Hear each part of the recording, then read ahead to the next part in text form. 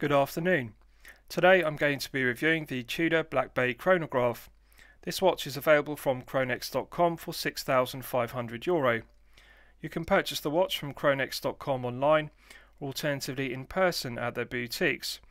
All their watches are Chronex certified original by their in-house watchmakers, and all their watches are covered by the Chronex 24-month warranty. So firstly, let's look at the box that the watch comes in, and then I'll talk you through the other items one gets with a piece. So, the Tudor Black Bay Chronograph comes to this matte black outer cardboard box. One removes the lid to and pulls down the flap, and inside is the watch box itself. So, very similar presentation to Rolex. As you can see, the box is very aesthetically pleasing in matte black, and the interior is nicely fully upholstered in a velour fabric to a high standard. So, very nice presentation and very similar presentation to Rolex. With regards to the other items, this is the guarantee booklet. One also gets this owner's manual, which is a very useful read. This is the plastic warranty card, and as you can see, for security I've blacked out the serial number, but you can see the reference number of the Black Bay Chronograph, and this is a brand new unworn 2021 piece. You can see the date of purchase was the 19th of April 2021. And lastly, one also gets the original price tag. Now, I'm not going to show you the reverse, which has a barcode, the serial number of the piece for security reasons. So, with regards to the specification of the piece, this is a new release for Tudor for 2021, the Black Bay Chronograph. They released this new version of the Black Bay Chronograph in two dial colour options, black and white respectively. Of those two versions, this white dial version is my personal favourite. 41mm case diameter. We have a 49.8mm lug-to-lug measurement. The thickness is 14.6mm, including the domed sapphire crystal. The domed sapphire crystal has AR coating on the underside, and the lug width is 22mm. There is a slight taper on the rivet bracelet from 22mm at the lugs down to the flip lock clasp, which is signed with Tudor. And if you look closely underneath the flip lock, it has the shield emblem design incorporated into the clasp design, which is very aesthetically pleasing. One minor criticism I have of the clasp is there are only 3 micro adjustment holes. Personally, I would prefer to see some half links in the bracelet and also 4 or even 5 micro adjustment holes in the clasp, and that would therefore allow for more adjustment on the clasp and the bracelet to fine tune the fit of the piece. But having said that, the bracelet is finished to a very high standard. Now, one thing I really like about it is the use of female pivoted end links. And as you can see, this allows the end of the bracelet to articulate underneath the ends of the lugs, and that gives a better fit than using male end links, which do give a longer lug-to-lug measurement. So I really like the female pivoted end links. It's something that Tudor do very well on the Black Bay, and this Black Bay Chronograph has very good quality female pivoted end links. They're some of the best I've seen in the watchmaking industry. So as I've discussed, this white dial version is my personal favourite. I like the silver applied indices and the silver snowflake hands, which are an iconic design aspect of Tudor pieces, including the Black Bay. The black subdials contrast very well with the white dial, and I think they've made the correct decision by citing the date complication at the 6 o'clock position, because it retains the symmetry of the two subdials, and the dial layout is symmetrical, it's clearly legible, and it adds to the functionality of the piece. The tachymeter scale is very clearly legible, and I like the matte black finish to the anodized bezel, which contrasts beautifully with the Arabic numerals, and it's a very well executed aluminium bezel. Also like the domed sapphire crystal, which projects above the tachymeter scale on the bezel. It's just an absolute delight to look at that domed sapphire crystal with its characteristic distortion. But it does benefit from AR coating on the underside. It does reduce the glare and the highly reflective nature of the silver applied indices and the silver snowflake hands. With regards to the crown, it's embossed with the Tudor rose, as you can see, done to perfection, coin edge finished, relatively low profile, so it's easy to grip, but it's low profile enough not to dig into the back of the hand when one bends the wrist. So it's very well designed, it's just the right size to be easy to grip, but also low profile enough not to dig into the wrist. So they've got the proportions correct. Screw down pushers which match the coin edge finished screw down crown. So the screw down crown provides an effective hermetic seal to 200 meters of water resistance. So let's test the crown action. absolutely silky smooth. There's no difference whatsoever between a Tudor crown action and a Rolex crown action. It really is very smooth. If you're familiar with Rolex twin lock or trip lock crowns, that is exactly the sensation one gets with a Tudor Black Bay Chronograph crown, silky smooth thread action. In the first position, it's in the manual wind position, so one can manually wind the movement, which is the caliber MT5813, to top up the power reserve to its maximum 70 hours. So it's an absolute pleasure to manually wind the movement, and one can feel the tension in the mainspring gradually building up to its maximum 70 hours. Absolute pleasure to manually wind. Pulling it out to the first click position is the quick set date complication position, and rotating it clockwise advances the date complication. If you look closely at the date complication at 6 o'clock, you'll see the quick set function working as one would expect. So absolute pleasure to use. Pulling it out to the final click position is the time setting position, and needless to say, the caliber MT5813 is absolutely silky smooth to set the time, rotating the hands in clockwise and anti-clockwise directions. It just feels nice and smooth. It's got a nice firm resistance to it, which you might be unfamiliar with. Personally, I like it, but it does take some getting used to, because some movements have a very light action to the time setting. But I like the firm resistance of the caliber MT5813. It's a characteristic of it. One can feel the resistance of the gears and the movement. So good, solid, reliable, well-proven movement. Pushing it back in restarts the movement, and I'll just test the crown action screwing it back in. Immediate pickup on the internal thread of the stainless steel crown and the external thread of the crown tube. 200 meters for a chronograph really is very impressive water resistance. Often chronographs such as the Speedmaster only have 50 meters, for example, and even the Daytona only has 100 meters of water resistance. So to get 200 meters from a chronograph piece, which isn't a dive watch of course, really is very impressive. Screw down pushers, so let's test the action of the screw down pushers. Again, absolutely silky smooth. I've previously reviewed a Rolex Daytona, and the screw down pushers on this Tudor Black Bay chronograph feel exactly the same as on the Rolex Daytona. Very light resistance, and they unscrew with no resistance whatsoever. So let's test the action. The top pusher activates the chronograph, and you look at the chronograph second hand, you'll see that it begins to sweep around the dial.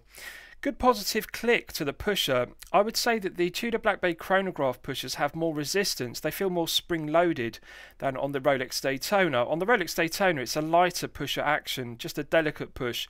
But with the Tudor Black Bay chronograph, one has to give it a good hard push. Now, I actually like that. It's got a good solid mechanical feel to it. One can feel these spring-loaded pushers are going to last a lifetime. So pressing the top pusher again stops the chronograph complication. Pressing the lower pusher activates the flyback complication, and if you look closely at the chronograph second hand, you'll see that it flies back to the 12 o'clock index on the dial, and it resets perfectly with perfect alignment, as one would expect. Screwing back down the pushers is very satisfying.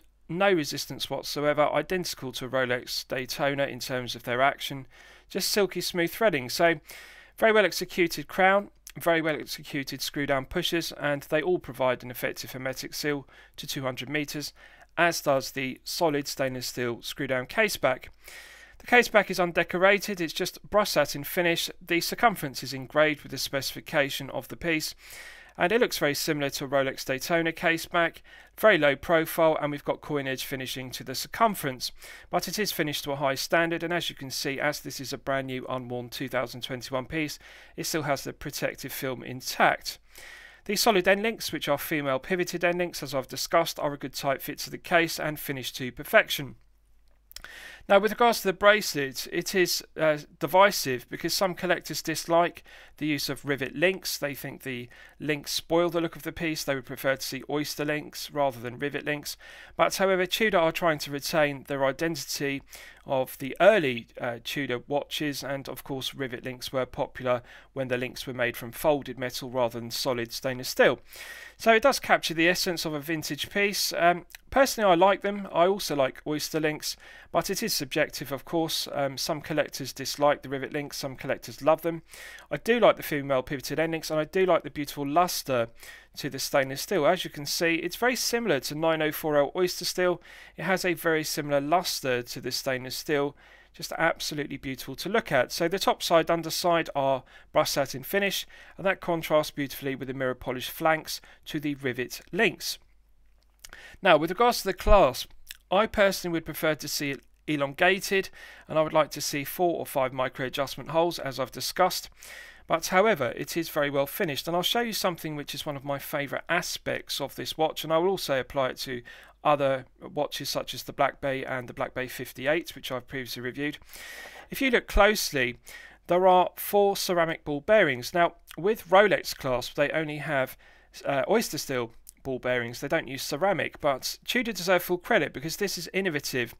Ceramic ball bearings are of course harder wearing than oyster steel or indeed stainless steel 316L grades ball bearings, and they're going to last a lifetime. Ceramic is very hard and therefore they are not going to wear down. So this clasp with the 4 ball bearings made from ceramic is going to last a lifetime. It's always going to have the same positive clicking action, which is very satisfying, like when the watch was new. So in 10 or 20 or even 30 years, this clasp with the ceramic ball bearings is going to snap shut with that same positive click, just like when it was brand new. So I really like that about Tudor watches. So I'll give you a wrist shot and you can see how it fits on my 8-inch wrist. Now I haven't sized the bracelet, I've simply taken the watch out of the watch box, and I'm pleased to report that it is a perfect fit for my 8-inch wrist, as you can see, without adding or removing any links. Good positive click to the flip lock on the clasp, although I would like to see it elongated. Now, one thing I really like about this piece is the proportions. They have got the proportions done very well because it's 41mm head of the piece, so it is a large piece with wrist presence, and it is a tall piece at 14.6mm, including the domed sapphire crystal. But they've made the correct decision by making the lug width 22 rather than 20. The 22mm lug width perfectly balances the 41mm head of the piece, and the wider bracelet, for example, this is wider than a Daytona bracelet at 22mm rather than the 20mm of the Daytona. The wider links in the bracelet mean they better balance the 41mm head of the piece, so it doesn't feel top heavy. If this were on a 20mm bracelet tapering down to 16 at the clasp, it would feel very unbalanced and top heavy. Now at 14.6 it is a tall piece and it is going to slip underneath shirt cuffs if you wear business shirts, but however it is going to be more difficult to slip under a shirt cuff than a 13mm tall piece. It is noticeable the height of the piece, and the flanks of the case do have tall slab sides as per the Black Bay 41mm. 185 grams with all the links in the bracelet, so it is also a heavy piece. The heft is noticeable on wrist. Personally, I regard 40 and 41mm pieces. The sweet spot for the heft is circa 150 grams on an oyster style bracelet. So at 185, it is a very heavy piece, and that is notable.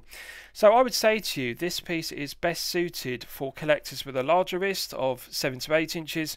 If you're a collector with a smaller wrist of 6 to 7 inches, you may find the 14.6mm height and also the 185 grams of heft. Of course, you will reduce that by removing 4 or 5 of the links from the bracelet, but nonetheless, it will wear to be a top heavy piece, so that's something to consider. You may want to wear it on a leather strap or a NATO strap to reduce the heft. Very aesthetically pleasing piece. It's got a relatively long lug to lug measurement of 49.8. Personally, I regard 48mm to be the sweet spot, although 49.8 is close to it. It's only 1.8mm longer.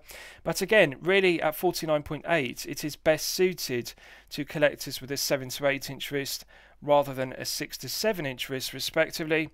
On my 8-inch wrist, it does feel very comfortable, very balanced due to the flat, low profile stainless steel screw-down case back, and I do like the 22mm lug width as I've discussed. It balances the bracelet with the head of the piece very well. Black subdials contrast very well with the white dial, as you can see, and it's just an absolute delight to look at. I love the domed crystal, and it does capture the vintage aesthetic because they've chosen to use an aluminium bezel insert rather than ceramic, and also the rivet links in the bracelet complement the domed sapphire crystal and the aluminium bezel insert for the tachymeter. So it's just absolutely beautiful to look at. One of the best looking Tudor watches ever made. Right, so let's do a lume test and we'll see how the lume performs when it's charged up to its absolute maximum. Now, I've got very high expectations of this piece. I've previously owned a Tudor Black Bay and I was very impressed with the loom, and I've also previously reviewed the Tudor Black Bay 58, and I was very impressed with the quality of the loom, so I'm hoping that this is going to also impress. So as always, I'm going to use my 100 UV LED torch to charge it up to its absolute peak. Right, so that's now fully charged, and as you can see, it is absolutely incredible. There is no difference whatsoever between the quality of Tudor loom and also the quality of Rolex Chromalight. This has got a characteristic green tone to it, which looks very similar to C3 Superluminova, which of course is a personal favourite of mine, as you'll know from my previous reviews. The large loom plots on the snowflake hands allow for several layers of loom to be applied, and also the thickness of the loom is also very thick. So the performance of the loom on the snowflake hands is exactly the same as on the Black Bay 58 and the Black Bay 41mm version.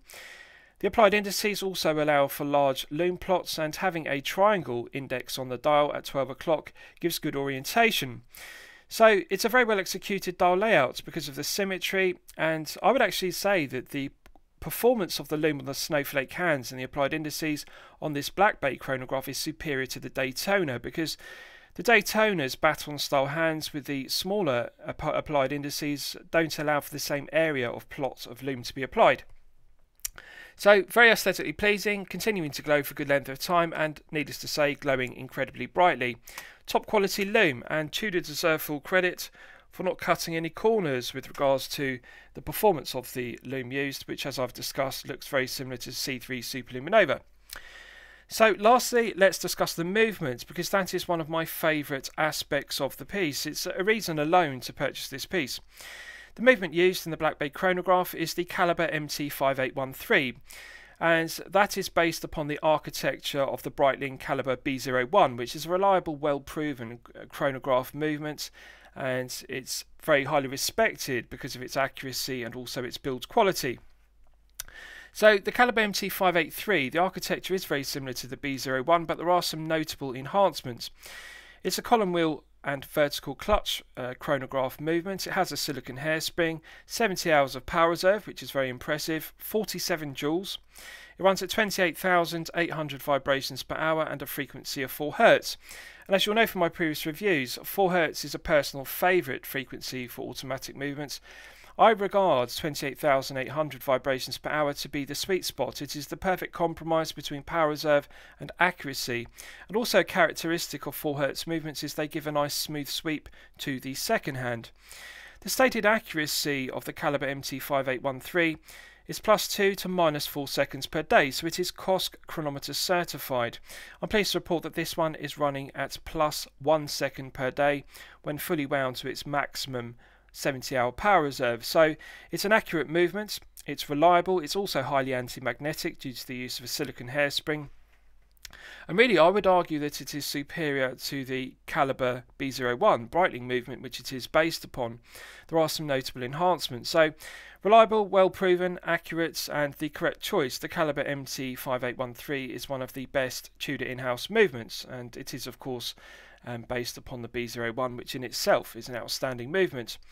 So I really like that aspect. 70 hours of power reserve is very practical, and it's very accurate. This one's running at +1 second per day.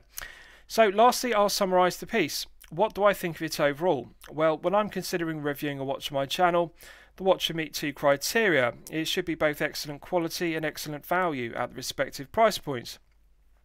So €6,500. Yes, I consider this to be excellent quality, and yes, I consider it to be excellent value. This is a credible alternative to the Breitling Navitimer, or alternatively the Omega Speedmaster. So within the high tier, you're going to be looking at those as considerations, or alternatively the Zenith El Primero. This is significantly more or less expensive than a Rolex Daytona, and of course the Rolex Daytona is incredibly difficult to obtain from Rolex authorised dealers. So the Tudor Black Bay chronograph really does sit in a very nice position in the high tier, because at €6,500, significantly less expensive than a Daytona, but one is getting 200 meters of water resistance, and one is getting a 70-hour power reserve movement, which is COSC chronometer certified. So all the benefits of a Daytona without the expense and without the difficulty of trying to purchase one from a Rolex authorised dealer, or alternatively on the grey market at a premium over retail. So the Tudor Black Bay Chronograph really does have a lot of merits and really very few negatives. As I've discussed, the only thing I would change about it is I would like to see the clasp lengthened, and I would like to see 4 micro adjustment holes. Now, having said that, Tudor have recently introduced the T-Fit clasp to their bronze version of the Black Bay, and I'm hoping that they're going to introduce the T-Fit clasp to their other pieces in the Black Bay range, because it is similar to a Rolex glide lock, and that does enhance the Black Bay series. It will make it easy to adjust the bracelet on the fly. So that really is the only negative to the piece, and as I've discussed, the rivet links are subjective. Some collectors love them, some collectors dislike them, but overall it is an outstanding piece, and I'm going to highly recommend it to you for your consideration. So I hope you've enjoyed my review of the Tudor Black Bay Chronograph. Please feel free to post your own comments below the video.